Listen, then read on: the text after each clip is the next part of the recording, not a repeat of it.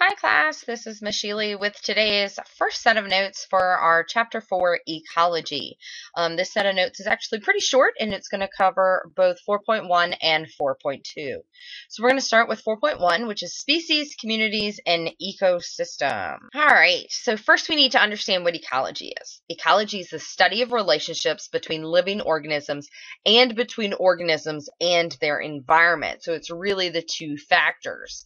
So let's start kind of big and work our way down. So you start with an ecosystem. Well, an ecosystem is a community and it's abiotic or non-living environment. Well, what's a community? A community is a group of populations that's living and interacting with each other in an area. That area would be the habitat of each species. Well, what is a population? A population is a group of organisms of the same species living in the same area at the same time. Well, back up even further. What's a species? A species is a group of organisms that can interbreed to produce fertile offspring. Do note that species can be reproductively isolated, so they can be separated by a barrier but still be of the same species, because they can, if they could get together, they could interbreed and produce fertile offspring. The address where that species lives is its habitat, or the environment in which it lives, the location of where it lives. So you take species and you get several species together in one area, and that's a population. You take that population and you add other populations interacting with each other, and that becomes a community. You take the abiotic or non-living environment around the community and add that into the fold, and then we have our ecosystem. And when you look at all of these relationships, that's ecology. So there are different ways of organisms feeding themselves. You have two main ways. You have autotrophy, or self-feeding, and a heterotrophy, or other source feeding, not feeding on self. Autotrophs are typically organisms that produce their own food from organic molecules, and you have two different types of autotrophs. All autotrophs are typically called producers. The two main types of autotrophs or producers are photoautotrophs or chemoautotrophs. We mainly study photoautotrophs when we're studying biology because we're looking at that photosynthesis part. Examples of this would be any type of green plant and any type of phytoplankton and algae. But we also have chemoautotrophs, and these would be organisms that do chemosynthesis or make their food products out of chemicals. And these would be deep sea chemosynthetic bacteria, any type of bacteria that lives in hydrothermal vents or just deep in the sea where they don't have access to the sunlight. So those are your main two types of producers or autotrophs. Looking at the other side, the opposite side, we have heterotrophs. And these are organisms which get their energy from other living things. They cannot make their own food. And you have two main branches of heterotrophs. You have consumers and decomposers. Consumers are going to ingest the organic material which is living or recently killed. So this would be herbivores, carnivores, or omnivores. So you have primary consumers, which would eat producers, that would be our herbivore, or secondary consumers, which would eat other consumers, such they would be carnivores or omnivores that eat both producers and other consumers. A decomposer, on the other hand, gets its energy from non-living organic matter, and you have two main types, and this is really where we get into some perhaps new material for you. We have detrivores and saprotrophs. Detrivores are going to ingest non-living organic matter, earthworms and woodlice. Saprotrophs are a correct name for bacteria and fungi. Saprotrophs are going to live on or in non-living organic matter, and they're going to secrete digestive enzymes into that organic matter and then absorb those digestive products. So that would, like I said, be your bacteria and your fungi. So we're going to go into these a little bit more in the next couple slides. So again, a detrivore, this would be something that ingests non-living organic matter first, So you eat it first, then it's digested. Okay. One of Darwin's great and final works was the long-term study of how earthworms produce soil through their feeding, and that was published in 1881. So we've been looking at detrivores for a very long time. It's also a great picture of a woodlouse, and if you would like to see a giant Gippsland earthworm, you can access this YouTube video here through the PowerPoint. Saprotrophs, they live, like I said, in or on non-living organic matter, but the big thing is that they digest first and then absorb. And these are really important to our ecosystem, as they are the organisms that typically help recycle the nutrients within the ecosystem. So, autotrophs and heterotrophs all have to obtain inorganic nutrients from the abiotic environment. So whether they're a producer, a consumer, or even a decomposer, they have a need for nutrients. And there are, if you remember this bottom part here, many elements occur frequently in living organisms that are of use in metabolic processes. Our main four: carbon, hydrogen, oxygen, and nitrogen, but you also have phosphorus, sulfur, and about 14 others such as iron and manganese and potassium and calcium. All of these are necessary for our metabolic processes. So producers will take simple inorganic molecules and make our complex organic molecules.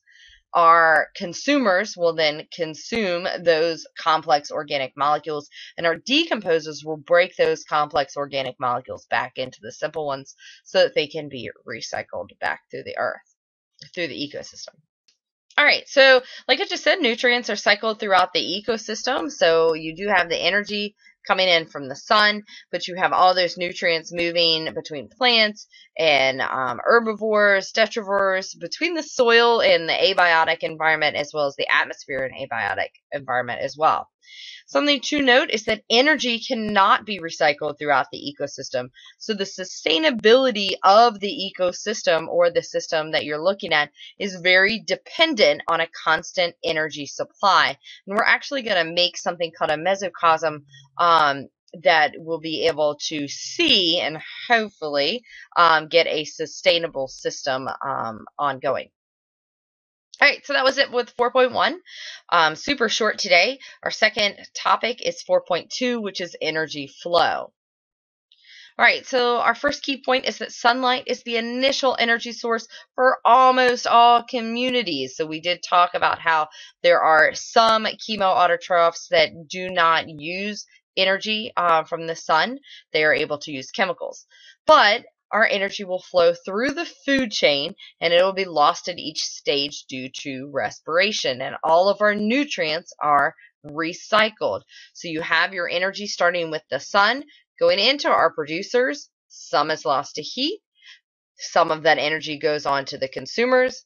Consumers lose some to heat. Consumers can pass energy on to decomposers.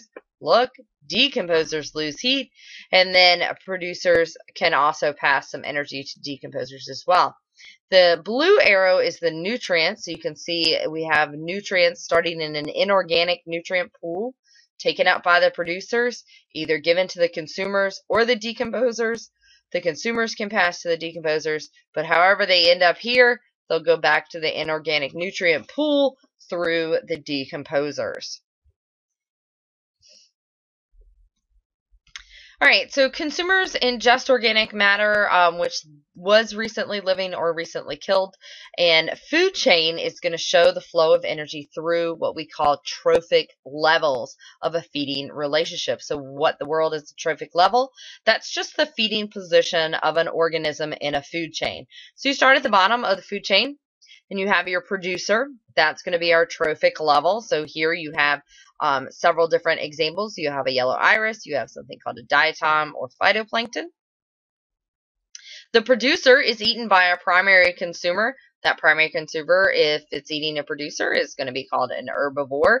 Your primary consumer is your trophic level. In this case, the moth caterpillar is going to eat the yellow iris, or the krill is going to eat the diatom, or the freshwater shrimp is going to eat the phytoplankton. Your third trophic level is going to be your secondary consumers. These would be your carnivores or omnivores. In this case, you have it being a carnivore. This great tit bird is going to eat the moth caterpillar. The moth caterpillar would have gotten its energy from the yellow iris. Your fourth trophic level in this area is your tertiary consumer. Whatever this is, your final stage, this is your top carnivore. Typically, most food chains cannot sustain more than a tertiary consumer, although there are exceptions. In our woodland area, we have our great tit being eaten by a sparrowhawk. So as you can see, the energy is moving from what is being eaten to what is doing the eating. So it's really important that you get these areas flowing in the right direction, because the arrows represent the energy flow. So that was a food chain. Food webs are a little bit more correct, as they show all of the feeding relationships within a habitat. So food webs just contain many food chains. So take a second to look at this food web, and can you pick out a 3-step food chain? What about a 4-step food chain? All right, so my 3-step food chain would be the phytoplankton, the sea whip, to a reef shark. There are several over here. You could have done the exact same thing, but having the parrotfish in the middle, or going from phytoplankton, parrotfish to snapper, just as long as you're going in the order of the arrows. For my 4-step food chain, I'm going to start with the algae. I'm going to go to the diderma, and then the marine omnivores, and then the groupers. So it's very easy to see that you can have multiple feeding relationships within a food web. There are some organisms that fit into more than one trophic level. Take a second to look at this food web and see if you can come up with at least 2 examples from this web.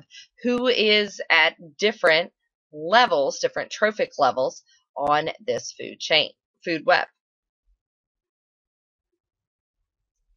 All right, so 2 main examples are snappers and our reef sharks. Both of these organisms can be either a secondary or tertiary consumer, depending on the food source that you're looking at before it.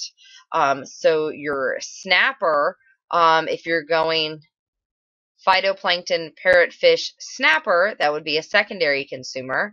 But how could you be a tertiary consumer? Well, if it's going phytoplankton, marine invertebrate, marine omnivore, and then to the snapper. So that's how that works.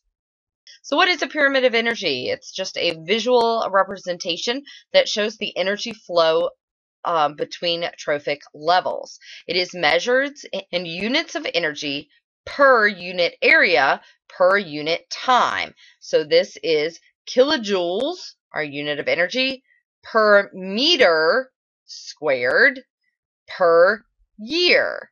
And these negatives just mean that you could have written them underneath instead of all in one line. Do remember that the transfer of energy is never 100% efficient. We looked at recently how there is heat lost at every energy passing from one organism to the next. It's actually about 90% of energy that's lost between trophic levels. It's lost because it's just not ingested. Think about all the stuff that you poop out. So that's not digested or assimilated. It is excreted, or it could just be lost as heat from respiration or other metabolic reactions. So our bottom of our pyramid of energy is our producers, then our consumers, then our secondary consumers, and then our tertiary consumers. So if you start with 1,000 kilojoules per meter squared per year, only 10% of the energy is going to go up to the next level. So that would be 100 kilojoules per meter squared per year. Again, only 10% goes up to the next level. So we're now from 100 to 10, and then finally from 10 to 1. So because that 90% of energy is lost, only 10% of energy can go to the next trophic level. We'll do some work with energy pyramids next week, so you can see exactly what you need to take into consideration if you ever have to draw these. Hint, hint. All right, so energy flows and nutrients are recycled. This is kind of our big overall theme of these two sections. So energy enters from sunlight. The autotrophs capture the sunlight, and the energy flows through the trophic levels or the steps in the food chain. That energy transfer is only approximately 10% because of the energy lost due to material not being consumed or assimilated, egested, or excreted. Egested is just another way of saying digested. The energy then passes to the decomposers, the detrivores, the saprotrophs in dead organic matter. Heat energy is lost through cell respiration. Nutrients, however, are cycled within the ecosystem or recycled. They can also come from the weathering of rocks. That's how they enter the ecosystem. They're recycled from the decomposition of dead organisms.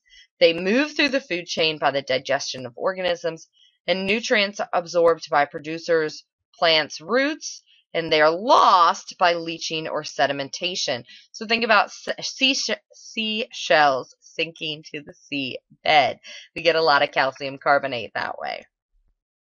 All right, and that's actually it for 4.1 and 4.2. Thanks so much. Get ready for lots of labs.